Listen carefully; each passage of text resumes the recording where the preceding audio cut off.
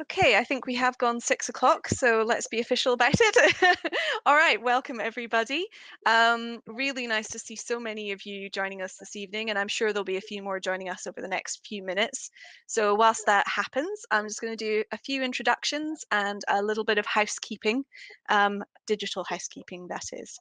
So I'm Gail Chapman. I'm the Public Programmes Officer here at the Royal College of Physicians. I use here virtually. The Royal College of Physicians Museum. And along the bottom of the screen, you should be able to see 4 cameras, myself, Larry Jones, our senior curator, who is having a little bit of technical trouble this evening, so might only be able to join in on the chat. Of course, our star of the evening, Wendy Moore, who will be going into her talk very soon. And Katie Birkwood, our rare books librarian, who's going to be giving us a little bit of an introduction to the museum, and will be here at the end as well for any questions. I'm going to hand over now to our rare books librarian, Katie Birkwood, who's going to give us a brief introduction to the museum and our exhibition, RCP Unseen, and then we will get into the main event with Wendy Moore. Lovely, thanks very much, Gail. Good evening, everyone, and welcome to the talk. Thanks for joining us this evening.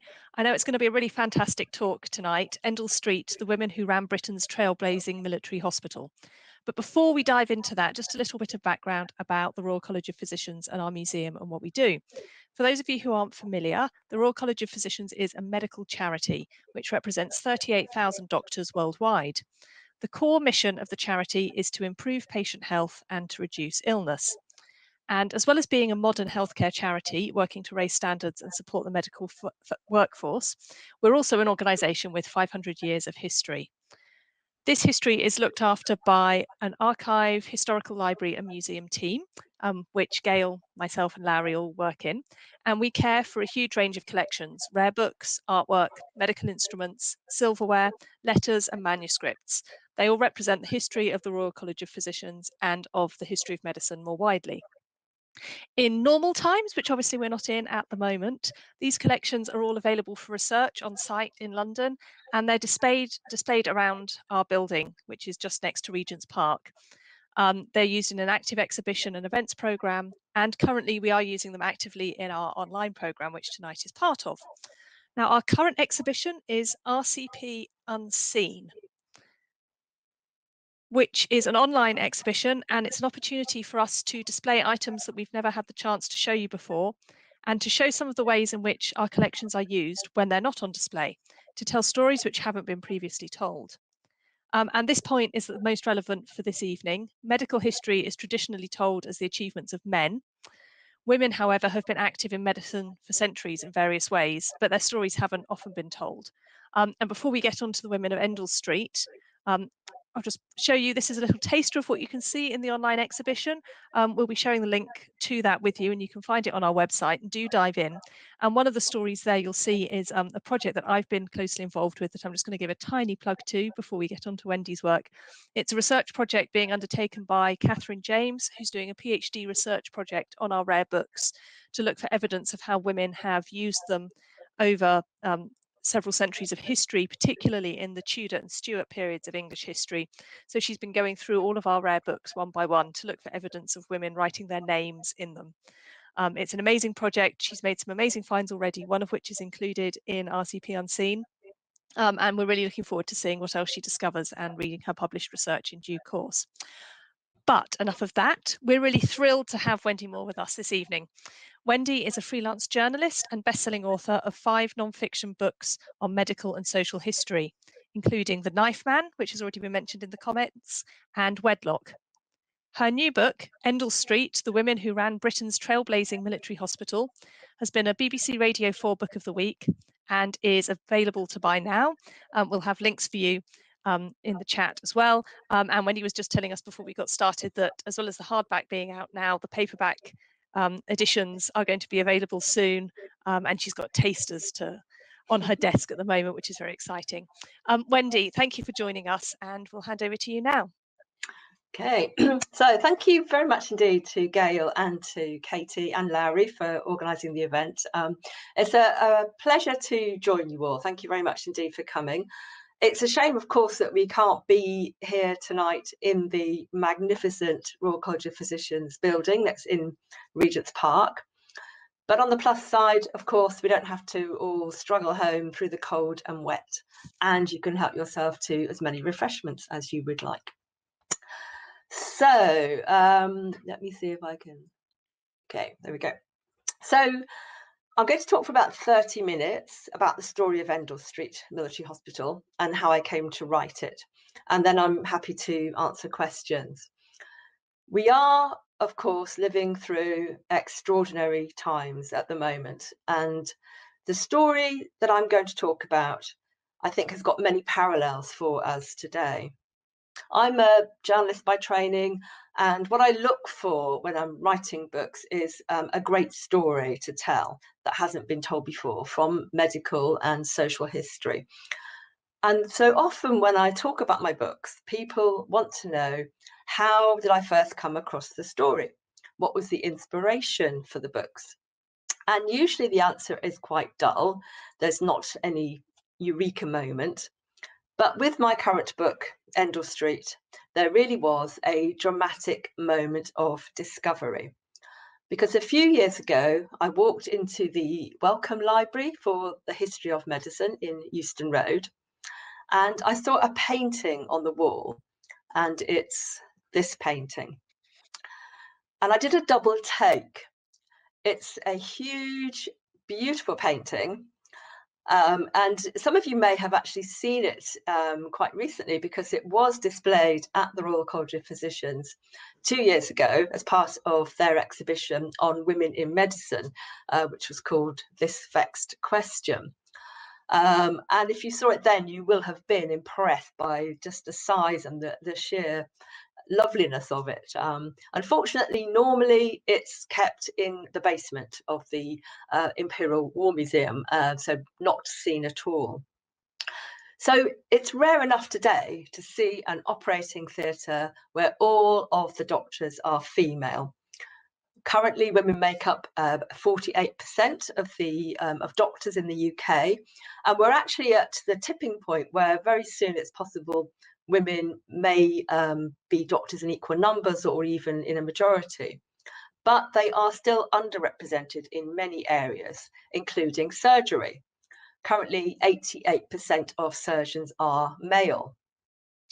And then I discovered that this picture depicts an operating theatre in the First World War in a hospital that was run and staffed almost entirely by women, Endell Street Military Hospital. And I was amazed to find out that the hospital wasn't better known. And so I began a journey to find out more about it and bring that story to life. Endell Street was unique. It was the only military hospital under the auspices of the British Army to be run and staffed by women. It was set up by 2 women doctors, and all of its medical staff were female. Throughout the First World War, the women at Endell Street treated wounded men sent back from the front line, from France, from Gallipoli, from every war zone. And the story of how the hospital came about is a remarkable example of courage, determination, and stamina, which I think still speaks volumes to us today. Well, when war broke out in August 1914, thousands of men signed up to fight. And women signed up in their thousands too, as volunteers in every capacity. So women worked on the land, in factories, and on public transport, like this conductorette, as she was known, on a bus in the Strand. And of course, women doctors volunteered too. Within 10 days of war being declared, more than 60 women doctors had put their names forward to the War Office, but their help was bluntly rejected. One doctor, a Scottish surgeon who was named Elsie Ingalls, she volunteered her services to the army, and she was rebuffed with the words which have become quite well known: "My good lady, go home and sit still." Well, Flora Murray and Louisa Garrett Anderson refused to sit still. They were both qualified doctors with more than 10 years' experience each. Louisa, who was 41, was a surgeon. Flora, who was 4 years older, was a physician and anaesthetist. They had both originally trained at the London School of Medicine for Women, although Flora finished her medical education at Durham University. But despite the fact that their qualifications were exactly identical to their male colleagues, as women doctors, they were only allowed to treat women and children.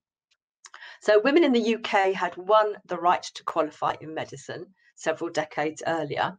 And in fact, it was Louisa's mother, Elizabeth Garrett Anderson, who had become the first woman to qualify in Britain to join the medical register in 1865. And yet nearly 50 years later, at the start of the First World War, women doctors were still confined to treating women and children. So by this point, there were roughly 1,000 women doctors, and the vast majority of them had qualified, like Flora and Louisa, at the London School of Medicine for Women, for the simple reason that most medical schools, and all those in London, did not admit women students. Women were effectively barred from posts in the big mainstream hospitals because the boards always gave the post to men. And interestingly, the Royal Colleges, like the Royal College of Physicians and the Royal College of Surgeons, did not admit women. So women could not take their higher qualifications, which would allow them to do more senior posts. And it was taboo for women doctors to treat men, although of course nurses were treating men all the time, and women rarely worked in surgery. So Flora Murray and Louisa Garrett Anderson had no choice but to work in hospitals run by women to treat women and children. Louisa worked as a surgeon at the New Hospital for Women, which had been originally founded by her mother. So that later became known as the Elizabeth Garrett Anderson Hospital, which was quite famous in its time, but was eventually subsumed into University College Hospital, UCH. Flora worked in small hospitals in South London for women and children. And together they ran a small hospital for children. It only had 7 beds, in fact, in a poor area of West London. So the picture on the left shows Flora in the middle there, if you can see her, hopefully, if I'm not blocking your view, in the very crowded outpatients department. So given the prejudice that they faced, it's hardly surprising that they had both become suffragettes. Louisa had served 4 weeks in Holloway Prison for smashing a window in a mass protest. You can actually see her in a suffragette march. She's actually marching to Downing Street with her mother in that photograph. And Flora had taken really what was even more daring action. She had been Emmeline Pankhurst's doctor and campaigned vociferously against the force feeding of suffragettes on hunger strike, which was actually being overseen by prison doctors. She treated many suffragettes for the ill effects of force feeding at a nursing home that she ran. And she even, it seems, helped some of these suffragettes to evade police arrest when they were due to go back to prison. So really, they were both putting their reputations, their professional reputations on the line. In fact, in early 1914, just a few months before the war broke out, Flora was under surveillance by Scotland Yard for her activities. They were also life partners. Flora and Louisa were completely devoted to each other. They wore identical diamond rings and they lived together in the manner of a married couple. Flora described Louisa as my loving comrade. So they had stood shoulder to shoulder in the women's battle for equality. But when the war broke out, the suffragettes and the suffragists but all suspended their campaign for the vote so they could join the fight against the common enemy. So although a few did become pacifists, most former suffragettes and suffragists now threw their energies into supporting the war effort. Well, Flora Murray and Louisa Garrett Anderson were just as keen as any male doctor to serve their country and to help the wounded, but they also saw the war as an opportunity. It was a chance to gain the vital medical experience that they had been so far denied, and most importantly, to prove that women doctors were equal to their male colleagues. So they didn't waste time approaching the British Army. They knew they would be rejected. As active suffragettes, they were effectively public enemies. Instead, just 8 days after the outbreak of the war, they offered their help to the French Red Cross, who were more than happy to accept. And within a fortnight, they had raised £2,000 for medical supplies. They had recruited a team of like-minded women and kitted them all out with military-style uniforms. And then on the 15th of September, just 6 weeks after the start of the war, they set off with their team for France. So they were actually the first women's medical unit to go abroad. So they named their unit the Women's Hospital Corps. And in addition to Murray and Anderson, the Corps comprised 3 women doctors, and later on 2 more joined them, 8 nurses, and also more nurses came out later, and 3 women orderlies. Plus they had 4 male helpers who were male nurses. And when they arrived in Paris, they were given an empty luxury hotel, the Hotel Claridge in the Champs-Élysées. It was brand new, never actually opened. And within 48 hours, they had scrubbed the floors, set up camp beds, and converted the hospital into a 100-bed emergency, converted the hotel into a 100-bed emergency hospital. So they turned the hotel's stylish salons and dining rooms on the ground floor into the wards. The ladies' cloakroom was converted into the operating theatre, and you can see them in the picture on the right. And the grill room, elegant grill room, which had been designed so that guests could linger over steak and claret, that was turned into the mortuary. And then just 2 days after they moved into Claridge's, the wounded began pouring in. They were mostly British and French soldiers from the front line, which was at that point roughly 60 miles north of Paris, mostly wounded at the Battle of the Arno. And most of them needed urgent surgery. So as women doctors, they were, of course, extremely, even dangerously inexperienced. They had no experience of military surgery. They had very little experience of major surgery at all, and they had never previously treated men.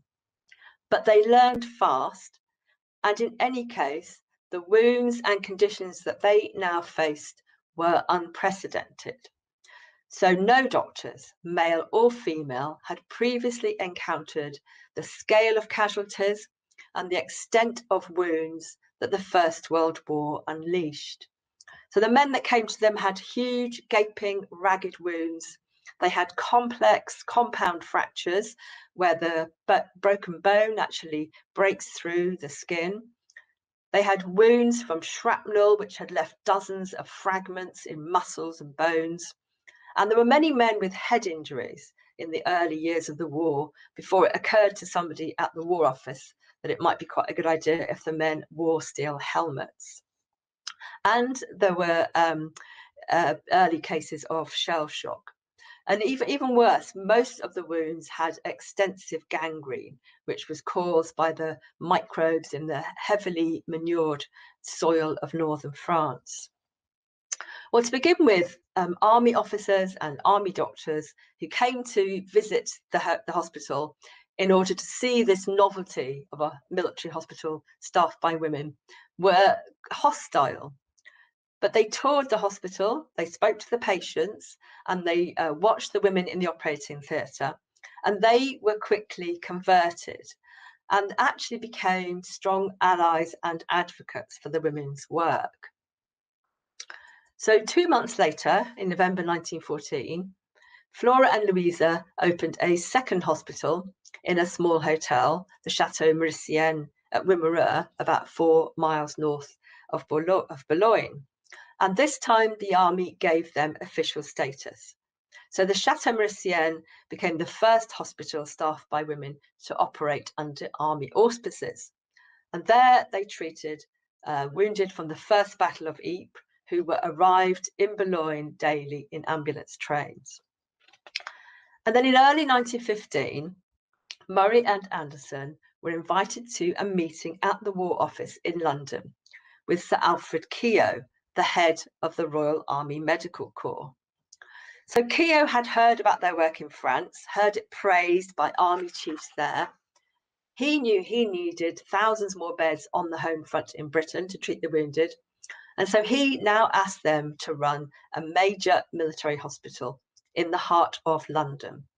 And it was an astonishing request, quite unprecedented. And they accepted immediately. They knew that this was their real chance to prove that women doctors were every bit as skilled as their male colleagues. So they closed their units in France and they moved back to London. Well, Endell Street Military Hospital opened in May 1915 in a former workhouse, St Giles and St George's Workhouse in Covent Garden. It had 520 beds, and that was later increased to 573 in 17 wards. And all the wards were named after female saints. And it was, and it would remain, the only hospital within the British Army to be run and staffed by women. So apart from 22 male Royal Army Medical Corps orderlies, and that number was later reduced to 8, all of its 180 staff were female. So there were 14 doctors, and that's 14 doctors' posts. In fact, altogether, there were about 14 different women doctors who worked at Endell Street throughout the war, including surgeons, physicians, anaesthetists, radiologists, a pathologist, an ophthalmologist, and a dental surgeon. All of them, without exception, had trained at the London School of Medicine for Women. Flora Murray was the chief physician, so she was essentially doctor. She was doctor in charge. She was essentially running the hospital. And Louisa Garrett Anderson was the chief surgeon. There were also 29 trained nurses, so not very many really for 17 wards, and more than 80 orderlies. And in fact, it was the orderlies who did most of the work. They were nursing assistants. Some of them were became effectively nurses and were sometimes left in charge of wards overnight. They were stretcher bearers. They were the cooks. They were the cleaners. They were the clerks. And many of those orderlies were young, middle or upper class women who had previously led lives of leisure. Most of them had never previously boiled an egg, let alone emptied a bedpan. And some of them were dropped off in the morning at the gates of Endell Street in cars driven by chauffeurs. But regardless of their background, all of the women wore the same Endell Street uniform. They were awarded army pay and allowances, and they were given honorary military rank. So Murray and Anderson became the equivalent of majors, and later on Murray was promoted to become lieutenant colonel. But they were not allowed official commissions or to wear army uniform or army insignia. Endell Street was on the front line of the capital's wartime medical care. So altogether, ultimately, there would be more than 300 hospitals of varying sizes in London receiving wounded soldiers. But they ranged from the very big general hospitals like Guy's and the Royal London to tiny nursing homes which received officers. So out of those, Endell Street was one of the 20 biggest military hospitals in the capital. And within central London, it was one of the biggest 10. And because of its proximity to Charing Cross Station, it received the most serious cases. So the convoys of wounded, like the one you can see in the picture, usually arrived in the middle of the night, and the imminent arrival of an ambulance was announced by a bell ringing in the courtyard. And at that moment, then the orderlies on duty who were living in the hospital, they'd have to hurriedly get dressed and run down to stand to attention in the courtyard. And then up to 80 men would be unloaded from the ambulances at a time. Well, Endell Street was really regarded as a huge gamble. When Sir Alfred Keogh came up with his plan, he was actually warned by his colleagues that it would be a failure. So army chiefs told him it would not last 6 months. And in fact, the War Office put every obstacle in the women's way. They were as unhelpful as possible. And yet it not only survived 6 months, it was hailed a triumph. To begin with, some of the wounded men who were unloaded from those ambulances in that courtyard, they were so shocked at being surrounded by women and being treated by women doctors, they thought they had been sent there to die, because that was the only explanation they could think of for being sent to a hospital run by women. But they not only very quickly accepted the women staff, but they started telling their friends and journalists that this was the best hospital in London. And the newspapers responded likewise. To begin with, the press really treated Endell Street as a bit of a curiosity, and the early press reports were often frivolous or even incredulous. But that soon changed, and then Endell Street was frequently featured in the newspapers, being held up as an emblem of the Blighty fighting spirit. And the Suffragettes Hospital, as it was known, was described in headlines as the most popular and the most successful in London. So Endell Street became renowned for its efficient organisation and professional medical care.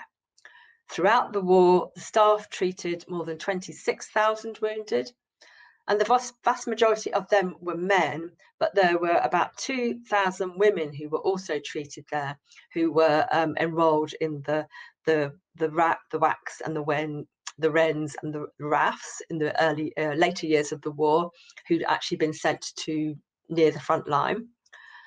There were also many more outpatients. And through the war, the doctors at Endell Street performed more than 7,000 major operations, many more minor operations as well.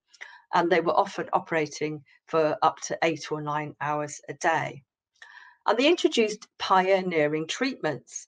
They were in the vanguard in championing X-rays and physiotherapy and occupational therapy, all of which were quite novel specialties at the outbreak of the war. And they also pioneered a new method of wound treatment. In 1916, Louisa Garrett Anderson and the Endell Street pathologist, Helen Chambers, they trialled a new antiseptic ointment to try to tackle the severely infected wounds that they saw. The ointment was called bismuth iodoform paraffin paste, or BIP for short. And they found that it not only healed wounds better than other antiseptics, but because it was a paste, it could be left in place for up to 10 days. So that meant it needed much fewer dressings, which was far less painful for the men and less time consuming for the staff. So they first tested BIP in July 1916 on some of the first wounded men sent back from the Somme advance. And they published their results in the Lancet a few months later. But as well as being renowned for its professional medical treatment, Endell Street was famous for its homely atmosphere and its caring approach. So Louisa Garrett Anderson believed that many of the men were more wounded in their minds than in their bodies. And so she insisted that all the wards should be airy and bright and colourful. So they had colourful bed quilts, they had standard lamps, there were fresh flowers brought in every day. The courtyard, which had been this very grim exercise yard in the original workhouse, was transformed into a tranquil green haven with plants and striped umbrellas. And that was where the men could relax or enjoy entertainments, like the bank holiday fete that you can see in the photograph. And on those occasions, sometimes the men were invited to bring their families as well. So that's why there's a little girl at the front of that picture. There was also a library with 5,000 books, which was run by 2 women authors, and a theatre which staged hundreds of entertainments, including concerts, magic acts, and pantomimes. There was an annual Christmas pantomime, which was quite an event. They had altogether more than 1,000 entertainers visiting every year. So it was almost exhausting at times for the men. And the men were also taught knitting and needlework to keep them occupied, to keep their minds busy. And some of that still survives. So on the left, that's a shoe bag that was embroidered by one of the wounded men. And it's believed to show Louisa Garrett Anderson walking 2 of her and Flora's dogs. They had black and white dogs, like the whiskey advert. And the picture on the right of a dovecot, on the back of that, it says that this was embroidered by Walter Elmy with one arm. So he'd had one arm amputated at the hospital. And so that picture was given to the Anderson family and handed down and remains in the family still. And in fact, as part of my research, I got in touch with lots of families of soldiers who had been treated at Endell Street, and some of them still have similar embroideries that have been handed down in the family. But despite all these efforts at diversion and at jollity, it was, of course, grueling and exhausting work. On top of the long hours, the women were frequently coming under attack from air raids, from zeppelins and planes dropping bombs. Some of those bombs dropped very close to the hospital, including one very large bomb which crashed through an air raid shelter right at the bottom of Endell Street. As the war went on, they were also suffering from food shortages and food rationing. And at the same time, Murray and Anderson were very strict taskmasters. They were strict disciplinarians and hard taskmasters, because of course they had to be in order to run an efficient military hospital. So many of the staff talked about being in awe of them and even actively afraid of them. One of the orderlies said that they were told that they had to be not only as good as men, but better. But even though they did come across as very severe, sometimes quite austere, they actually did look after their staff as well. So there are lots of cases of them sending women doctors and other women staff to their weekend cottage. They had a cottage in Buckinghamshire in order to recuperate. Yet even though it was exhausting and grueling, it was also exhilarating work, because the women who worked at Endell Street were having the chance for the first time in their lives, for some of them, to do something that they were good at, something that they could demonstrate their skills, to show that they were as good as men. Well, after the war ended, Endell Street remained open for a further year to treat the victims of the 1918 influenza pandemic, the so-called Spanish flu. And that, as I'm sure we can all imagine, was really the darkest time for the staff. Because throughout the war, the women had saved thousands of men from death and disability. But they were no match for this invisible enemy, the flu virus. The pandemic caused between 50 million and 100 million deaths worldwide. And at the height of the second, the most lethal wave, which hit this country in November 1918, so the time of the armistice, nearly 30,000 people died in the UK in a single week. And at Endell Street, more patients died per week during the flu pandemic than had died per week in the war. And of course, the virus hit staff too. So 22 staff at least became ill with the flu, and at least 4 of the staff died. And this was really, I think, the breaking point for Flora Murray. She had stayed utterly steadfast throughout the war, but when she was told that one of the nurses had actually turned the corner and was going to survive, she broke down in tears. But Endell Street also trialled new methods to try to prevent the virus spreading. So they were one of the first military hospitals to trial face masks, which were not in common general use at the time, segregated wards, and screening the beds. So the doors of Endell Street finally closed in December 1919, just over 100 years ago. And the war had changed everything and nothing. Because women had won the vote in 1918, the vote was given to women over 30 who fulfilled certain property qualifications. The women at Endell Street had proved that women could run a military hospital just as well as men, and that women doctors, women surgeons were just as skilled as their male counterparts. And yet, all the women doctors at Endell Street, in fact, all of the women staff, were now expected to go back to doing exactly the roles that they had done before. So medical schools, which had only managed to stay open in the war by admitting female students, they now refused to accept women again. And mainstream hospitals, which likewise had only managed to keep going through the war by taking in women doctors to fill the vacancies, they now dismissed those women and they refused to appoint women doctors again. One woman doctor, for example, who was appointed to a junior post at the London hospital, she never started work because the male doctors there threatened to resign if she did.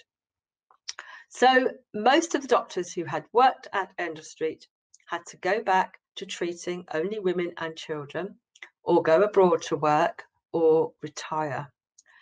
And it would be many more decades before women in medicine won equality in law, at least in 1975 with the Sex Discrimination Act.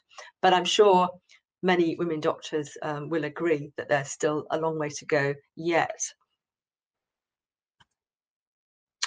Well, Flora Murray and Louisa Garrett Anderson continued working in medicine for a few more years, and then their children's hospital closed for lack of funds, and so they retired to the countryside.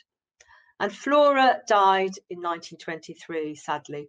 I think she'd really been worn out and worn down by all her war work. She was given a military-style uniform, and the last post was played at her graveside. And Louisa lived on alone in the village in Penn in Buckinghamshire for another 20 years. She actually worked in a casualty department in the Second World War, but then she died in 1943. And at that point, her body was cremated, so her body was not put in the grave with Flora, but her name was added to Flora's gravestone, and also an inscription. And the inscription says, "So this is despite all the battles, all the ordeals, all the difficulties they had been through. The inscription says, 'We have been gloriously happy.'" That always brings a bit of a tear to my eye. So I wrote my book as a tribute to all the women who worked at Endell Street, the doctors, the nurses, the orderlies, and all the men who were treated there. And I wrote it to give voice to them, but also because I think it speaks to us today. And when I wrote it, I hadn't realised quite how pertinently it would speak to us today. But about the extremes of human endurance, of loss and pain and sacrifice, but also courage, dedication and compassion, and about the simple joy of being alive. So thank you everybody for listening. I hope everybody managed to keep up with the technology and watch the PowerPoint okay. I'm very happy to answer questions, and of course if you do want to know more about the hospital and the amazing women who work there and all the lots of lovely anecdotes about the men and the women there, then please do feel free to buy my book. Thank you.